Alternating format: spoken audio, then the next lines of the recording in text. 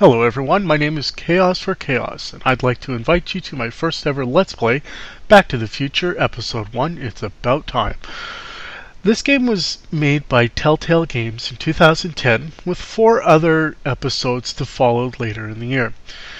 Now, during the cutscenes, I'm going to try not to say so much, just because the voice acting between AJ Lacasio and Christopher Lloyd is excellent. Now, we don't want to be able to miss out on a lot of clues to solve the various puzzles within the game. So, without further ado, let's have a listen in and see what's going on. Down. Get your seatbelt on. That's it. Whoa, okay. Please note that Einstein's clock is in precise synchronization with my control watch. Got it? Right, check, Doc. Good. Have a good trip, Einstein. Watch your head.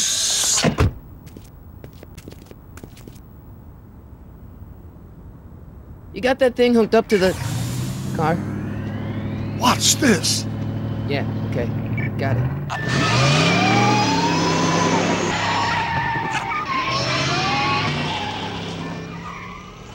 Not me. The car. The car.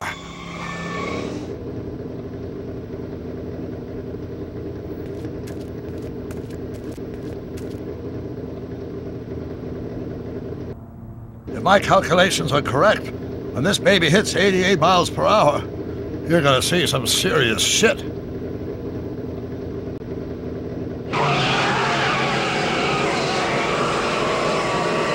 Watch this, watch this.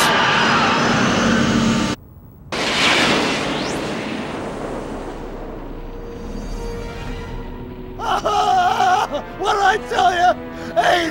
88 miles per hour! The temporal displacement occurred at exactly 1:20 a.m. and 0 seconds! Ah, Jesus Christ! Jesus Christ, Doc! You disintegrated Einstein! Calm down, Marty. I didn't disintegrate anything. The molecular structure of both Einstein and the car are completely intact. Where the hell are they? The appropriate question is, when the hell are they? You see, Einstein has just become the world's first time traveler. I sent him into the future. 1 minute into the future, to be exact. And at precisely 1:21 a.m. and 0 seconds, we shall catch up with him and the time machine. Wait a minute, Doc. Are you telling me that you built a time machine out of a DeLorean? The way I see it, if you're going to build a time machine into a car, why not do it with some style? Besides, the stainless steel construction made the flux dispersal. Look out!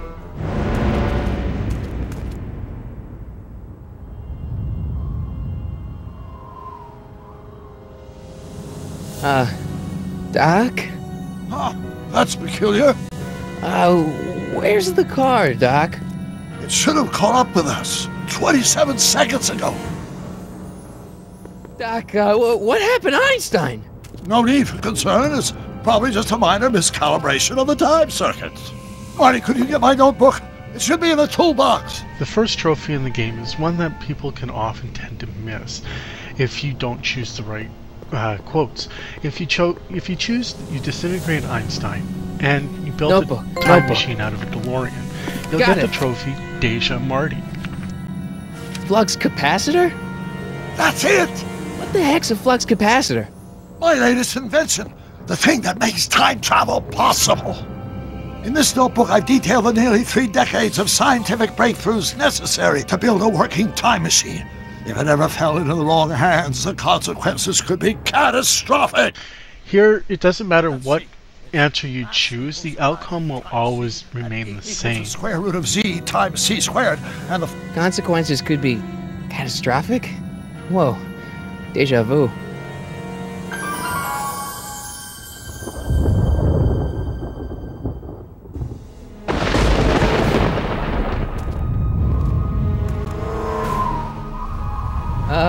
Doc?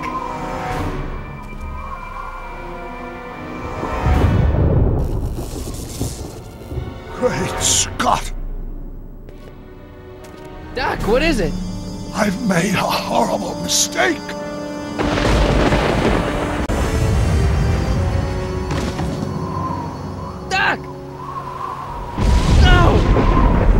sorry, Marty. Doc, come back! Doc! Doc!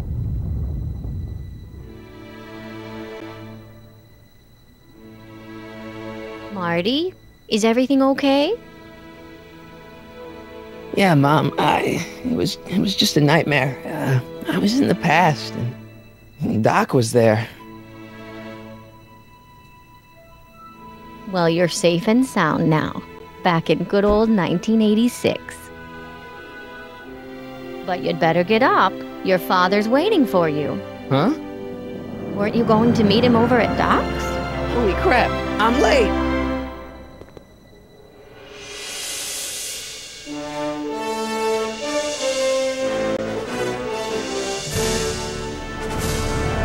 There was a lot of detail that went into the making of this game to keep it as close to the original movies as possible, such as the scenery, the backgrounds, even right down to the very props of the game. And a huge contributor to that was one of the original producers of all three movies, Bob Gale. Now, I mentioned that I was going to explain trophies, and as they come up in the game and how to get them, I will spend some time to explain how to do them.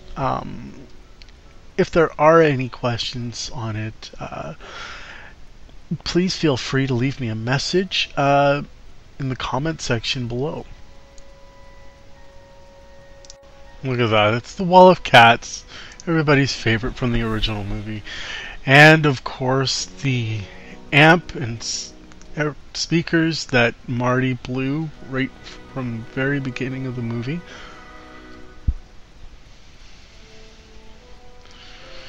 And as you can see, the date is May 14th, 1986. This game takes place 6 months after the end of the third movie. Better late than never.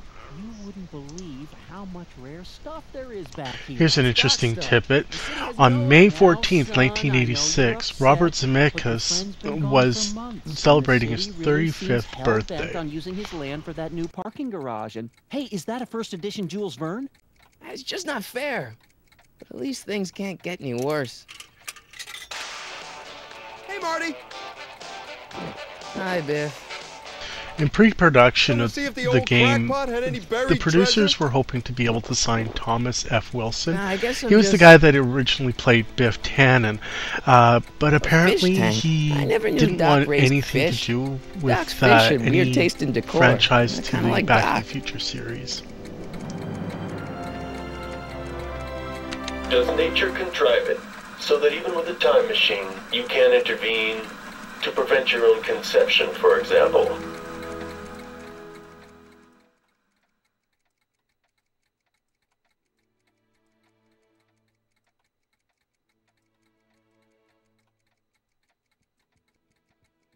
I miss Einstein.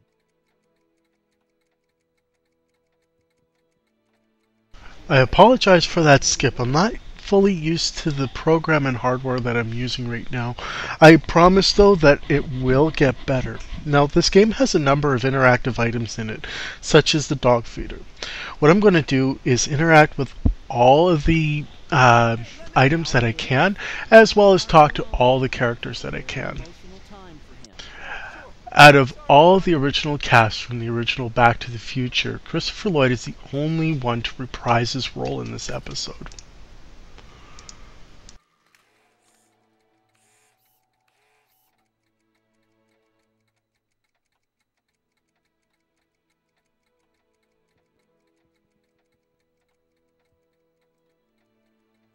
Now that we've looked at what we can over there, let's go and have a look over here.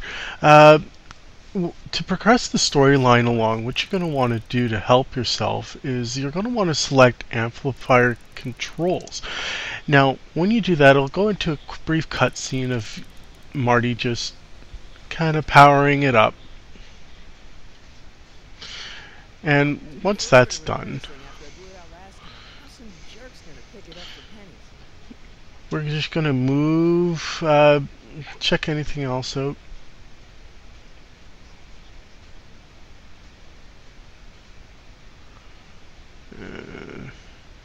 nothing over here yet. So let's go back here and see what Doc's got. Jennifer'd like that. Yep, nothing back She's into there. old stuff.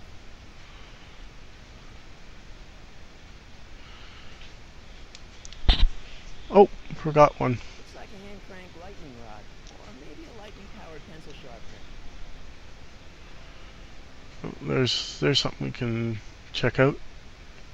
A Jacob's ladder. Oh, hi, Marty. I believe that's what it's called. Correct me if I'm wrong. What are you doing here?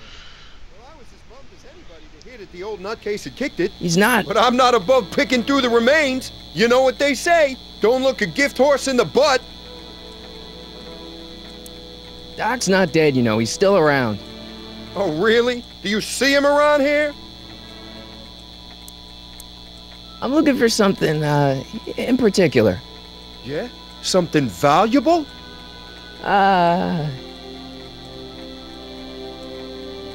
Never mind. Looks like Biff's up to his old tricks with trying to make more money. Let's head over to the jukebox here and have a look around. See what we can find of interest in the jukebox, and let's see what happens. Oh, Let me try, Marty. Now, Biff, let Marty have his turn. You got it, Mr. McFly. he is so whipped. The book? No, sorry. I Enough meant of to that hit the junk. books. Now, Biff, Sorry, Marty. Try that again. Go for the books. There we are. Oh. Doc sure did love his Jules Verne.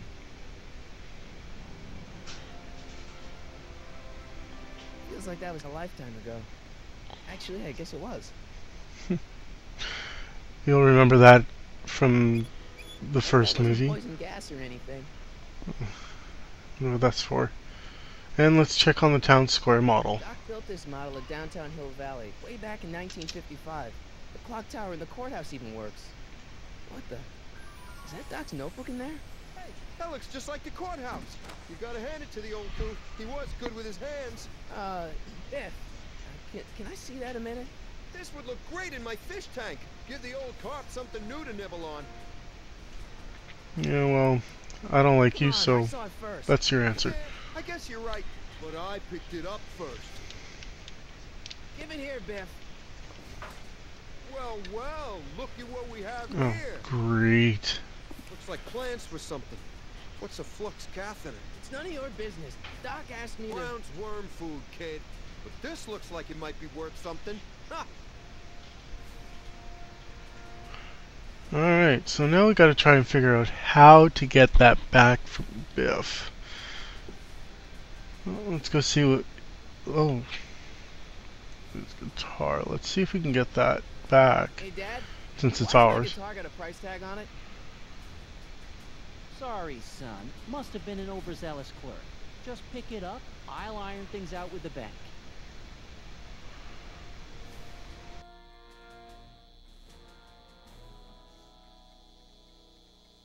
Hey, Dad. Who's running this sale anyway? Oh, that'd be me, son. You? Why? Well, once it became apparent that the bank was going through with the sale, I volunteered to oversee it in order to make sure that Doc's stuff would be treated with a modicum of respect. Isn't that right, Biff? You got it, Mr. McFly. I'm telling you, this sale is a joke. Doc's only been gone for a few months, and I happen to know... Yes, you've told us he's not dead. He's on a trip. Let's say you're right. Have you considered that this trip may not have been entirely voluntary? I hate to say it, but Doc's run up some pretty sizable debts around town. Maybe he's just hiding from his creditors. You got Doc wrong. Sure, maybe he's not so good with money. That's just because his mind's always on bigger things. But he's still a straight-up guy. He'd never run away from his problems. Well, you know him better than I do, son, but the bank is within its rights to sell off his stuff. Maybe you should try to find some things to remember him by before Biff grabs them all.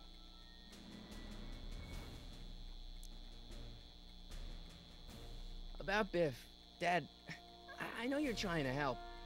He talks a big game, son, but he's not so tough. I've been dealing with him a long time. Believe me, I can handle him. So can I. I guess you can. Okay, son, I'll stay out of your way. But you know where to find me. Do you think dreams can predict the future? Well, you know I don't go in for that mystical stuff. But I do Now, you think remember it when we affects played the with the future. amp controls at the beginning of getting into Doc's garage? Well, now it's going to play out as for the actual port of the game. Now we got our guitar, we're going to equip it by using the X button. Obviously, to get into our item menu, we press the square button. Let's go up to the amp controls, see what happens. Here's an oldie, but a goodie. 1, 2, 3. Hey, look, it's Chuck Butthead. Let me show you how it's done. Let's kick it up a notch, shall we?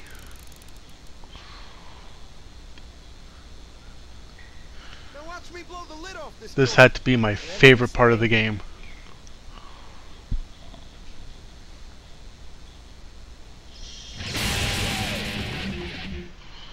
Oh yeah. Rock on, Biff. Now that we solved that puzzle, and we've got Doc's Legacy, which, coincidentally enough, is the trophy that you'll get because this is an in-story trophy. What's going on outside? Oh. Uh-oh.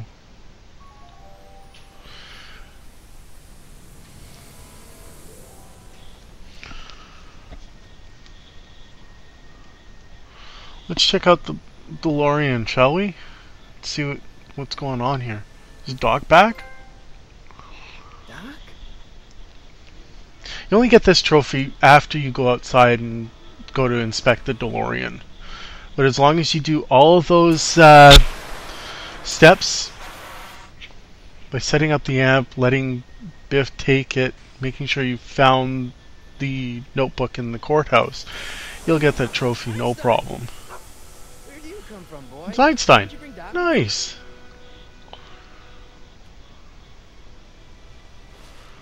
Oh, doesn't this bring back memories for some of you? I know it did for me. The flux capacitor, the thing that makes time travel possible.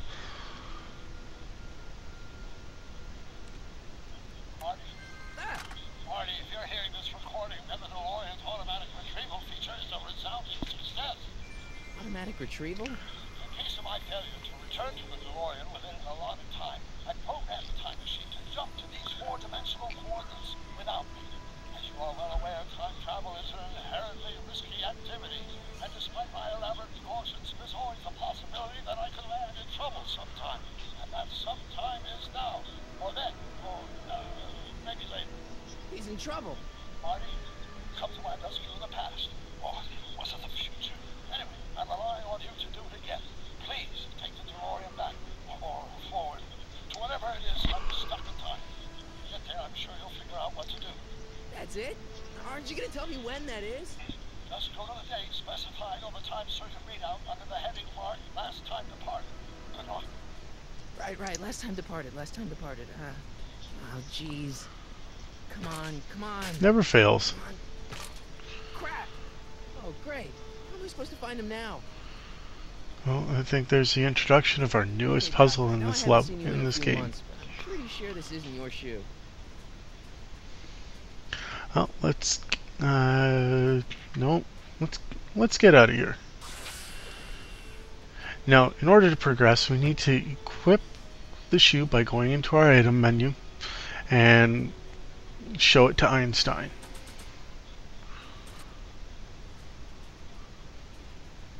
What do you know about this shoe, Einie? Great Scott! I think he's onto something. Well, I think that'll do it for this episode of Back to the Future Episode 1, It's About Time. Thank you for watching. I appreciate all comments and feedback from you. Please feel free to leave your comments, and hopefully I can do better on the next video. Thank you again. My name is Chaos for Chaos, and I'd like to give a quick shout out to the guys at PS3 Trophies Forum, and especially to Broken for giving me the ability to share with you the secrets that everybody has on the forum. Thank you very much. Again, my name is Chaos for Chaos. Have a great night.